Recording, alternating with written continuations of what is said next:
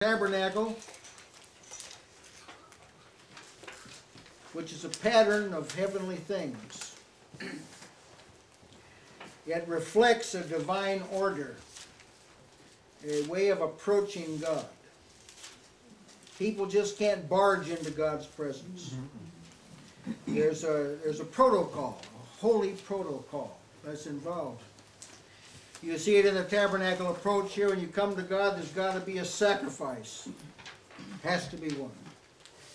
For you, not from you, for you. A blood sacrifice, the blood of Christ. And when you come to the Lord, you must be clean. Amen. That's a laver. You got to be clean. You can't come before the Lord defiled.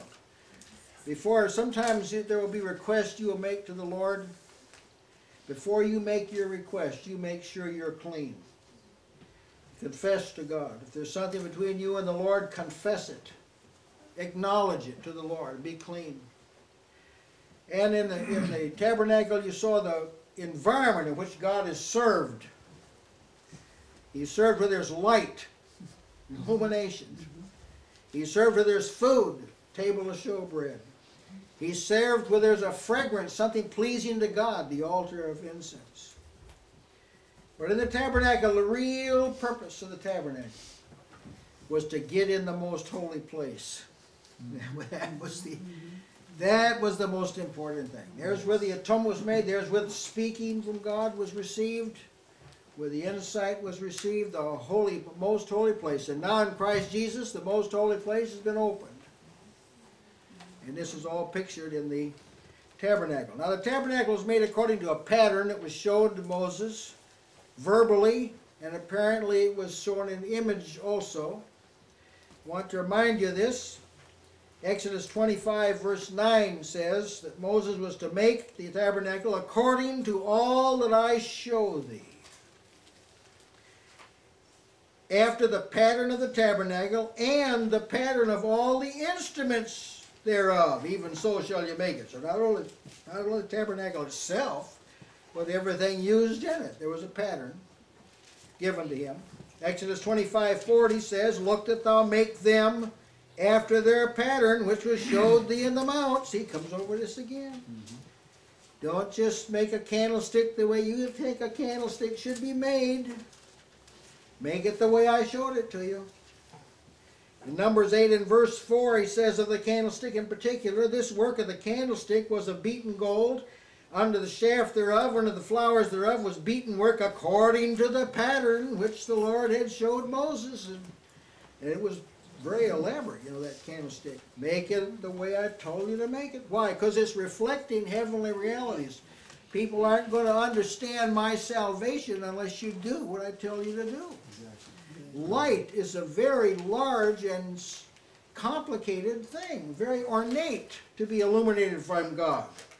There's like 7 candlesticks, 3 on each of the shaft in the middle. There's a lot of oil that illuminates.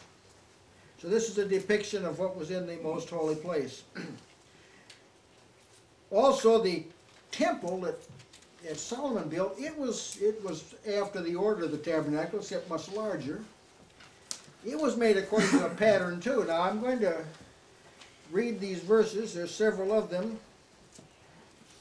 Now the reason I'm reading them is a lot of people don't realize the temple was made according to a pattern. They actually think David just kind of cooked it up himself. But David presented the idea to God, something God never told him to do. Those who say you can only bring to God and give to God what he commanded you to give, they forget about David building the temple. God never commanded him to build a temple. He came up with that himself. Then God gave him the pattern how to build it. And I want to read those verses to you. This is David talking to Solomon, giving him the charge. Now, Solomon actually built it. David got everything ready because he was a man that shed blood, a man of war. So God wouldn't let him build it. Take heed now, for the Lord hath chosen thee to build a house for the sanctuary. The real thing was this Ark of the Covenant was really the whole issue here. It had to be a place where that was stored. Be strong and do it. Then David gave to Solomon his son the pattern of the porch, and of the houses thereof, and of the treasuries thereof, and of the upper chambers thereof, and of the inner parlors thereof, and of the place of the mercy seat. And the pattern of all that he had by the Spirit of the courts of the house of the Lord, and of all the chambers round about, of the treasures of the house of God, and of the treasures of the dedicated things. Also for the courses or orders of the priests of the Levites, and for all that work in the service of the house of the Lord, and for all the vessels of service in the house of the Lord. He gave gold by weight for things of gold, for all instruments of all manner of service, silver also for all instruments of silver by weight, for all instruments of every kind of service, even the weight of the candlesticks of gold, and for their lamps of gold by weight for every candlestick, and for the lamps thereof, and for the candlesticks of silver by weight, both of the candlestick and also the lamps thereof, according to the use of every candlestick. And by weight he gave gold for the tables of showbread, for every table, likewise silver for the tables of silver. Also pure gold for the flesh hooks, and bowls, and cups, and for golden basins he gave gold by weight for every basin, likewise silver by weight of every basin of silver. And for the altar of incense refined by gold by weight, and gold for the pattern of the chariot of the cherubims, that spread out their wings, and covered the ark of the covenant of the Lord. All this, said David, the Lord made me understand in writing by his hand upon me, even all the works of this pattern. So it's pretty elaborate. Pretty elaborate, even down to how much of the goods that they possessed. You notice there he said that he made the cherubims. If you read back in 1 Kings, you'll find that he made 2 cherubims that were 15 feet high, 10 cubits. Remember, these are of solid gold. 15 feet high, and their wings, one was put against this wall, and the wings went over and touched the other wall. And the other was sort of that wall, and the wings touched this one, and the Ark of the Covenant was underneath of them. Quite an elaborate. Now we're going to touch tonight on the mercy seat, which was on the Ark of the Covenant. The mercy seat was made of pure, beaten gold. It was hammered out. It wasn't poured in a mold. It was actually hammered out, and it was very elaborate. The mercy seat was 3 3/4 feet long and 2 1/4 feet wide or deep. Exodus 25:15 tells us, thou shalt make a mercy seat of pure gold, 2 cubits and a half should be a length thereof, and 1 cubit and a half the breadth thereof. Remember, a cubit's 18 inches, or 1.5 feet. There were 2 cherubims, which are angelic creatures, on the ends of the Ark of the Covenant. Now, no one knows exactly how these looked. These are some people's depiction of the Ark of the Covenant, and the wings. Cherubims were on either end of the Ark of the Covenant. Their wings touched each other. They had to face each other with their face looking down on the mercy seat. This is another which I think probably was a little more, according to it, the wings seemed to spread out over the Ark of the Covenant. These again are human depictions of what this was. It was very, very ornate, pure gold. And if you wonder if God can keep things safe,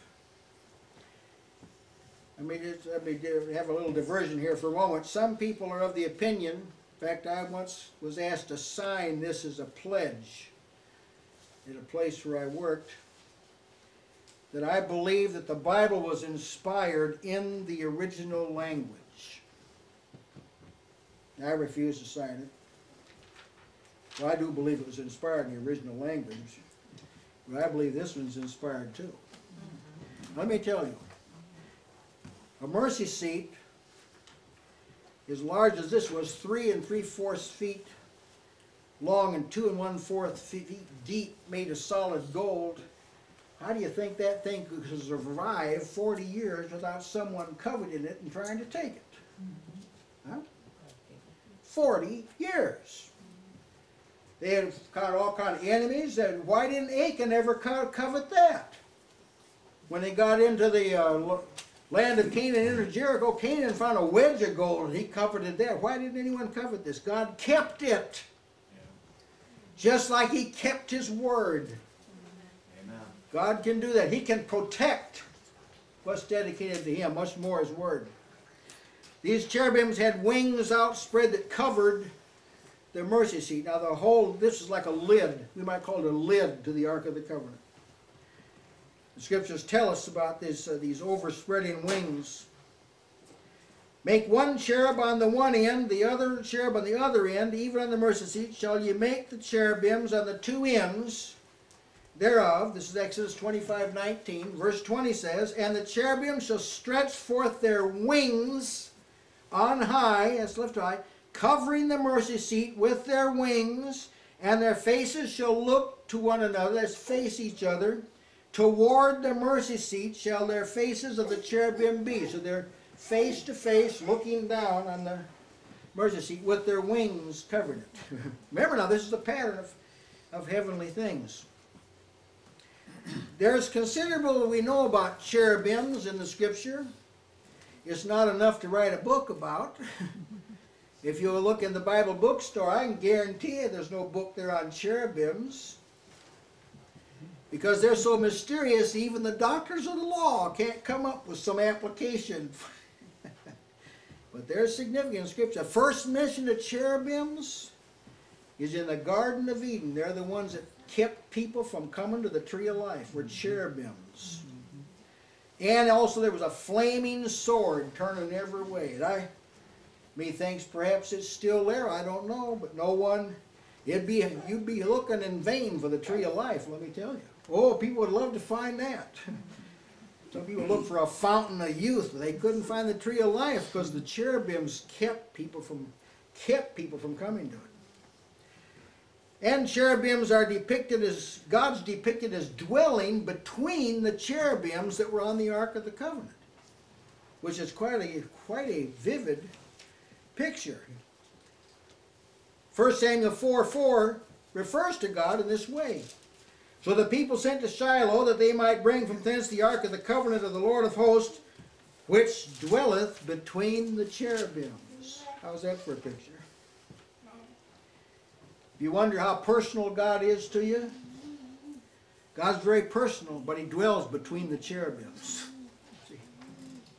And again, this is mentioned in the book of Psalm, that he dwelt between the cherubims. In fact, I believe I counted about 20 times in the scripture that phrase is mentioned. God who dwells between the cherubims.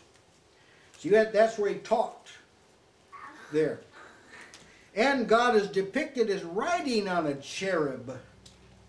Now the King James uses cherubims, which is plural. Some of the other versions say cherubim, which is a plural word. Cherub would be a singular of cherubim. And 2 Samuel 22:11 says, he rode upon a cherub. This is kind of an intriguing expression. It isn't that God has a form and is on one. The idea is that he's surrounded by angelic personalities when he comes, which is more for our protection.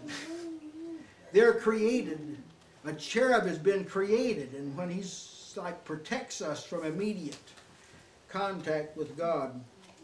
And Solomon, he made the cherubs in the temple.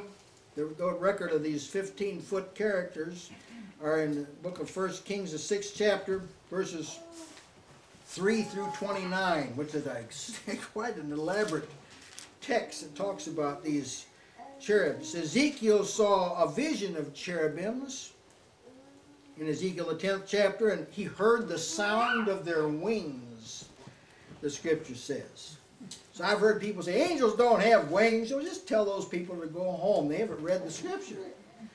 Scripture says he heard the voice, the noise of their wings. It must have been very significant. These are not little bitty creatures. And they're called in Hebrews 9:5 the cherubims of glory. And they're called that because God dwelt between them, and his glory was seen in the cherubims. And the mercy seat was placed on top of the Ark of the Covenant. Exodus 10:1. I looked and behold, Exodus 25:21, thou shalt put the mercy seat above upon the ark, on top of it, not as a base, on top of it. Put the mercy seat. Exodus 26:34, thou shalt put the mercy seat upon the ark of the testimony in the most holy place. So this was in the most sacred part of the tabernacle. I want to get the picture here. Here's the Ark of the Covenant. It had the law in it, tables of the covenant. It had a depiction of divine supernatural nourishment, golden pot of manna. And had a depiction of divine guidance, Aaron's rod that budded. But we had to have something covering all of that. It was not covering to hide it, but covering to tell you how it came to us by mercy. So there's a mercy seat covering all of this. So, but you couldn't get at the law without mercy. You couldn't have divine direction without mercy. You couldn't have divine nourishment without mercy.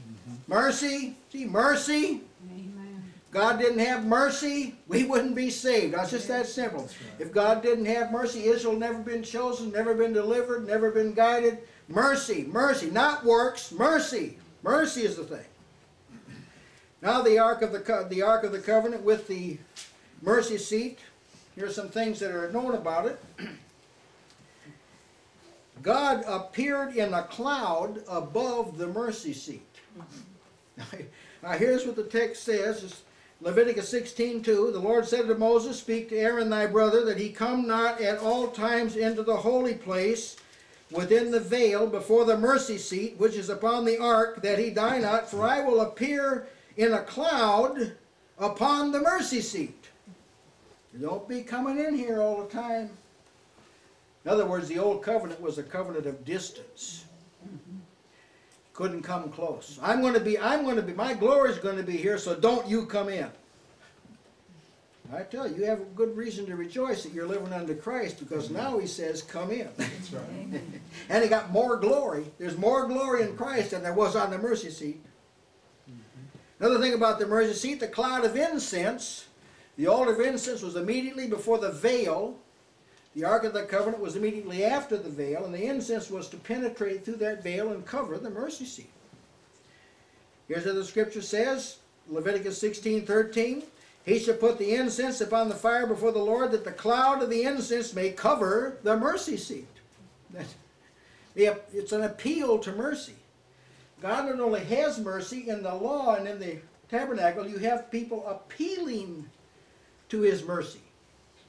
God doesn't give mercy just reluctantly. Oh, well, I'll just give mercy. He is pleased to do it. Again, it says of the mercy seat that blood had to be sprinkled on the mercy seat. This is where the atonement was made on the mercy seat. The atonement for sin was not made at the burnt altar, the altar of burnt offering. There was blood poured out under the altar, at the foot of the altar. But the atonement wasn't made there. The atonement was made on the mercy seat. Leviticus 16:14 and 15. Ye shall take the blood, this is on the Day of Atonement, which is the only time they could go in here. That was the only day. Once a year, on the Day of Atonement, they went in to the most holy place. He shall take the blood of the bullock and sprinkle it with his finger upon the mercy seat eastward. Notice how precise this is. Looking eastward. And before the mercy seat shall he sprinkle the blood with his finger 7 times. Now, so you think God's not a God of details? I tell you right now, the tabernacle service wouldn't go over among the people that I've been associated with. It'd never be. They could never have done this. They'd have flunked the test the first time. People today are arguing about whether they should do what God tells them to do. Boy, you did what God told you to do back here. It was a depiction that this is how it is when you come before God. You've a strong appeal to his mercy. And one other thing about the mercy seat, God talked to Moses from the mercy seat. Here it is in Numbers 7:89. And when Moses was gone into the tabernacle of the congregation to speak with him, that's God, then he heard the voice of one speaking to him from off the mercy seat. How's that? But you see how prominent the mercy seat was? Remember, this is a depiction of God's mercy and of the relevance of God's mercy. God's made known to you in his mercy. You've got to, if you can't see God's merciful, you won't be able to see anything else. You see his person through his mercy, his great mercy, the scripture says. Another thing, his mercy is what we're appealing to. Christ Jesus appealed to God's mercy. That is, he drew this aspect out of his person. See, God has other traits. God is intolerant with sin. God can't acquit the guilty. God visits the transgression of people even under the third and fourth generation. These are some of God's traits.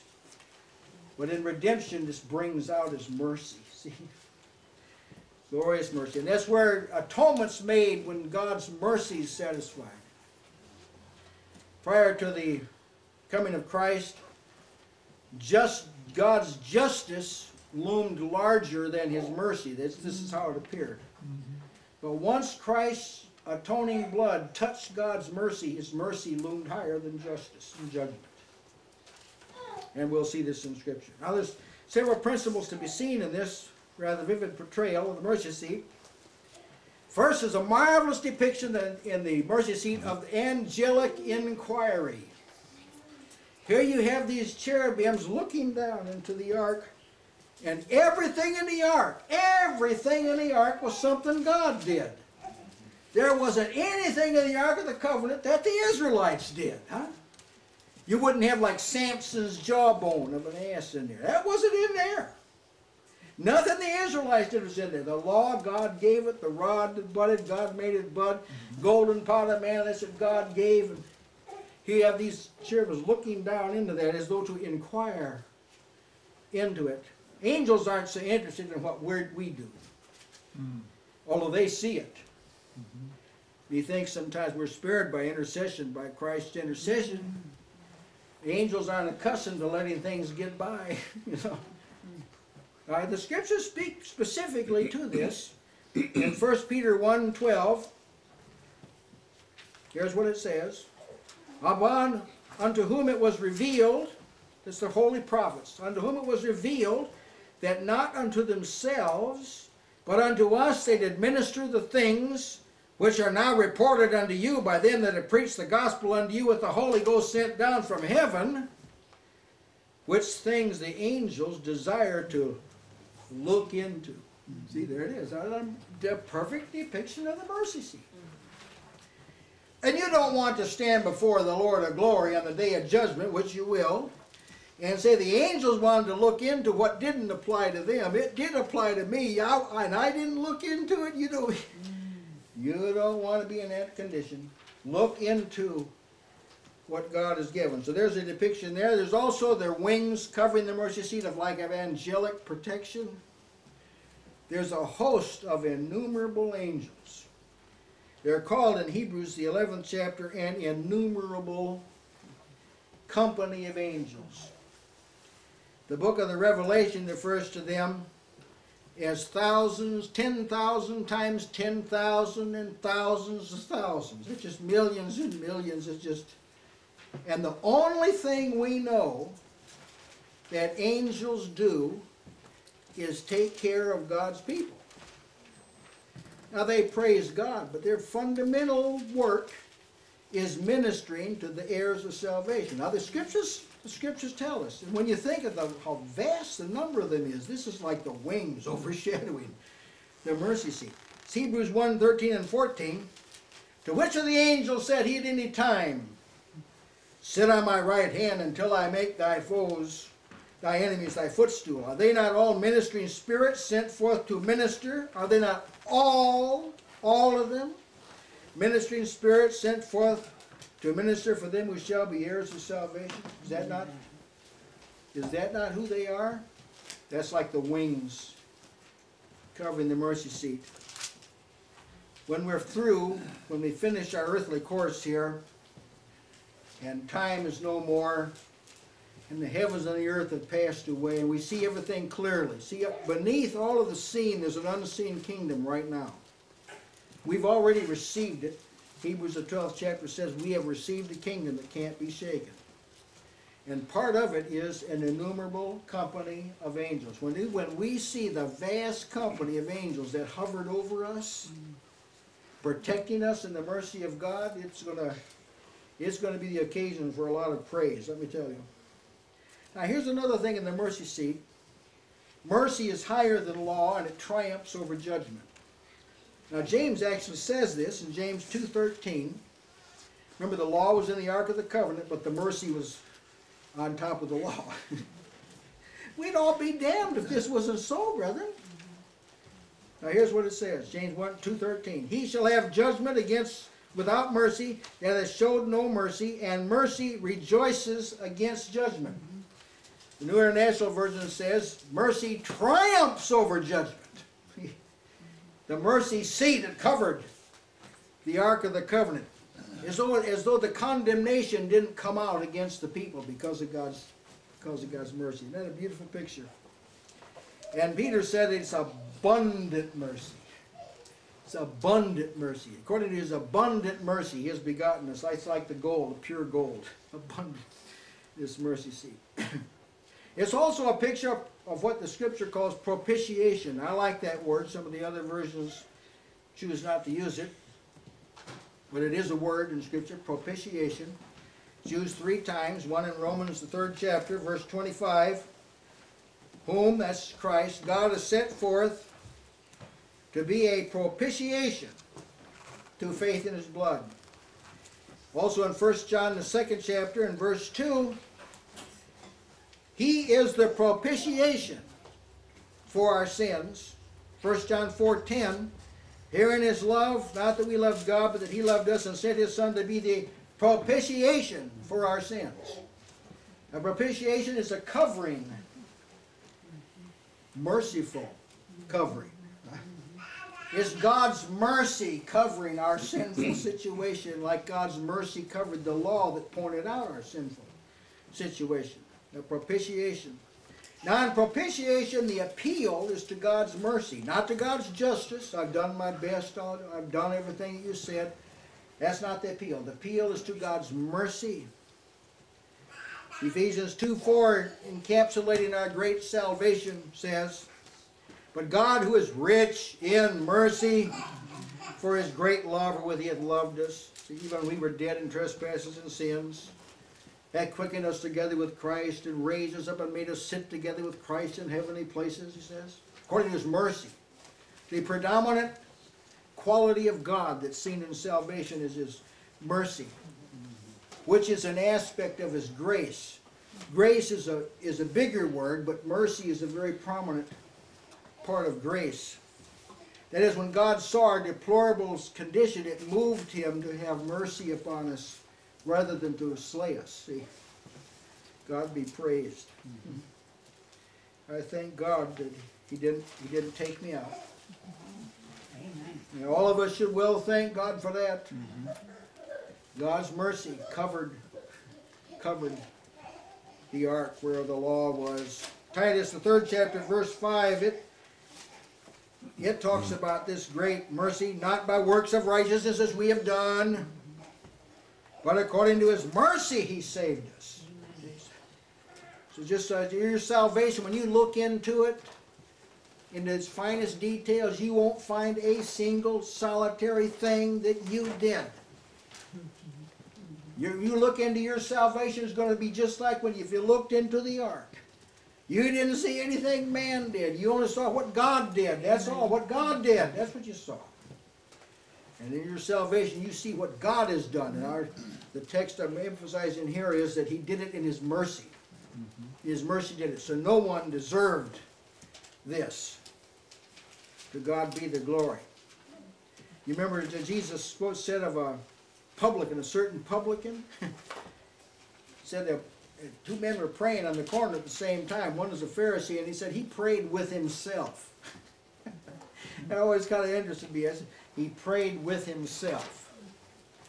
And he said that I thank thee, I'm not as other men. He cited what he did. See, when he opened up his ark, what he did was in there.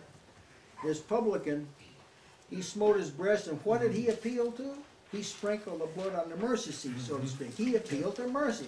God be merciful to me, a sinner. He appealed to mercy, just like the mercy seat was appealed to mercy. Jesus said he went down to his house justified. God wants to show mercy. Amen. So he urges us to seek it.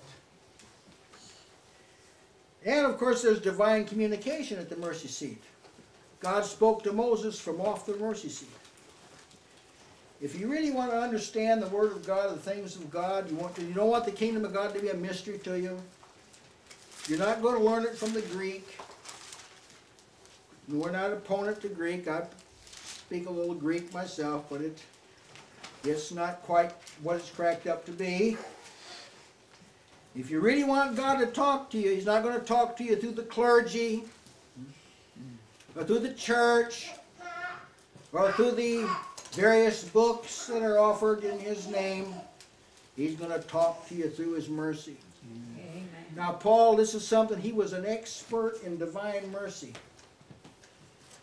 He said, God showed me mercy as a pattern to those that should afterward believe. If you want God to talk to you, you've got to come to God as someone who doesn't deserve what He wants to give. You have to own up to it. I'm not worthy like Jacob of the least of the mercies you've shown to me. And when you do, it's out of His mercy He reveals Himself to you. If you see God as merciful, that's not all you'll see. You'll see a lot of other things too. So He communicates to you within the context of mercy. Now if you examine the way you've grown in Christ, see, and I've seen all of you, I've seen you grow in grace and truth. You'll never know what it means to me. I have recently talked to people that have not seen anybody in their congregation grow. That is kind of a depressing thing to see. But if you examine, if you're one of those growing ones, you'll find out that when you saw God as merciful and gracious, that's the point where you begin to grow. That's when things begin to open up to you. It's precisely at that point. That's what the mercy seat is all about.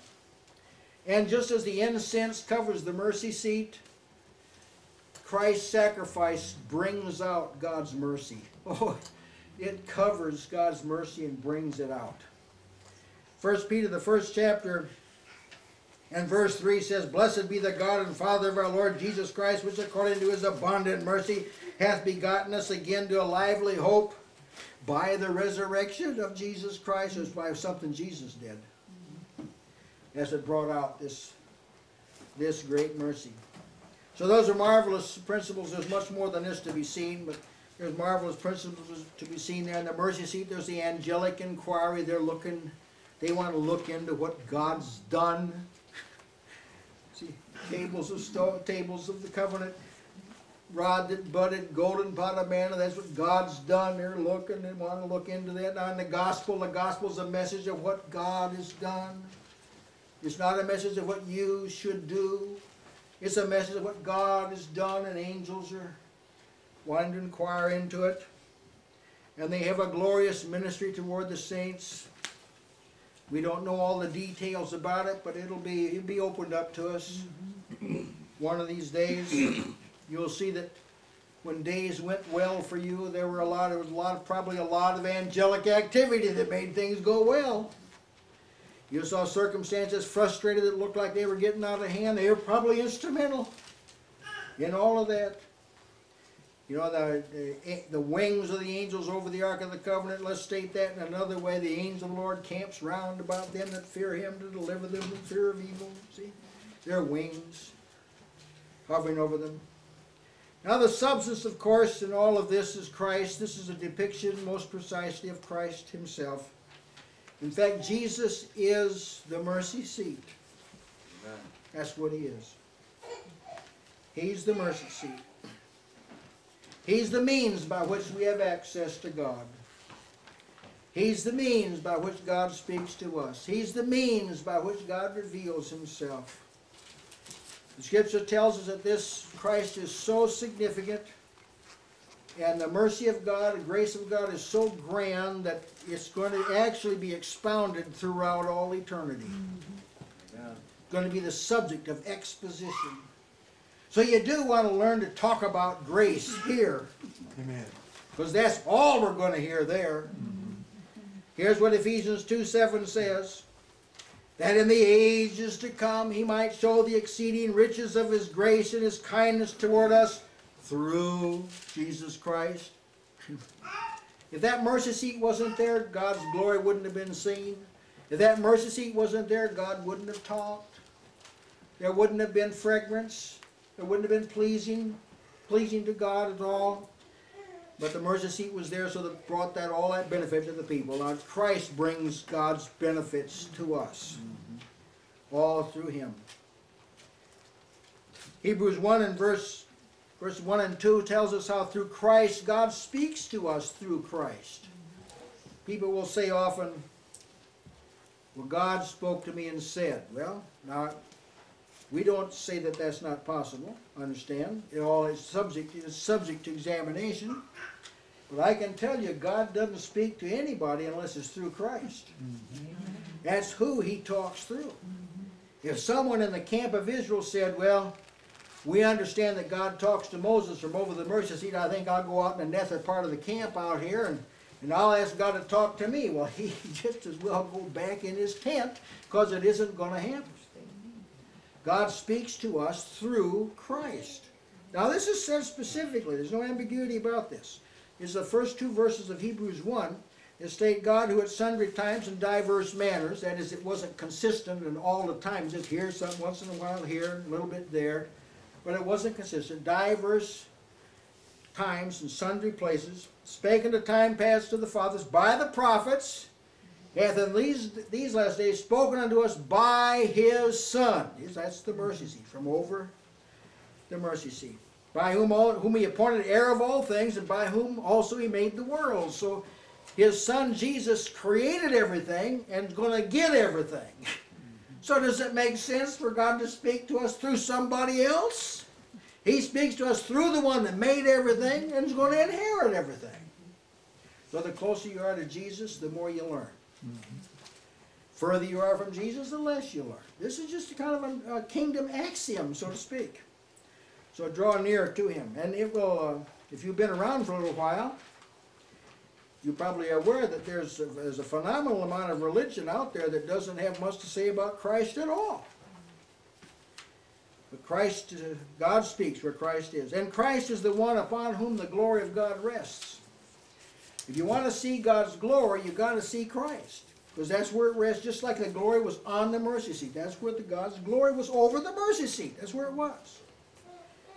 And here's what the Scripture says about it in 2 Corinthians 4:6, which accounts for our salvation. For God who commanded the light to shine out of darkness has shined in our hearts to give the light of the knowledge of the glory of God in the face of Christ Jesus. Now the parallel there is with Moses' face. See, that's the parallel. Moses, he went up to talk with God, and the glory of the Lord penetrated the skin of his face. The skin of his face glowed. He had to put a veil over it. That's in 2 Corinthians, the 3rd chapter, just previous to this, and he expounded that. Now in Christ, the full glory of God is in Christ's face, but he doesn't wear a veil. He doesn't wear a veil. In fact, we peer into it, and that's what transforms you. That's what transforms you. When you see God's glory in the face of Christ, that's what changes you. See?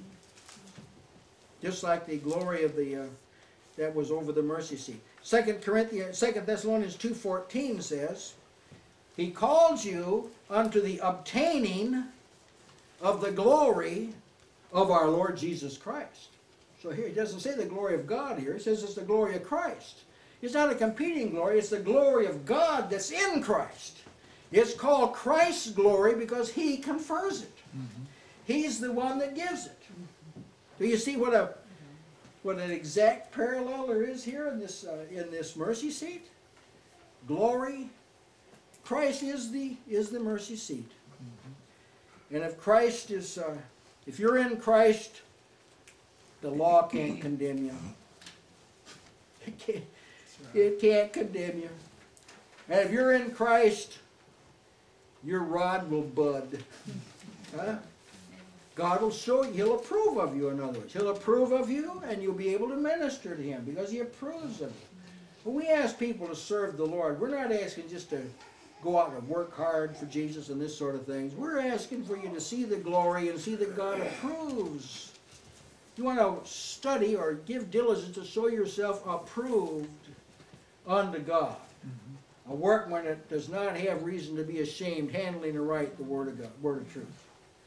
That's this rod that budded, and when you come into Christ, you'll find supernatural nourishment ministered to you through the mercy seat. It will happen. So the law, the tables of the law, and divine approval, the rod that budded, and divine provisions, like the manna, they all are covered by mercy. That's the only reason we have any of these things, brother. Amen. That's right. The mercy. And mercy, it's not brass. Mercy's not brass. It's not shittim wood. It's gold. It's been tried in the fire. So I bid you to the glory and the mercy seat we have now. There's a song that we have sung in the past that there's about the mercy seat. There's one common place where you all meet around the mercy seat. Now in the tabernacle, only one person met there. But we all can meet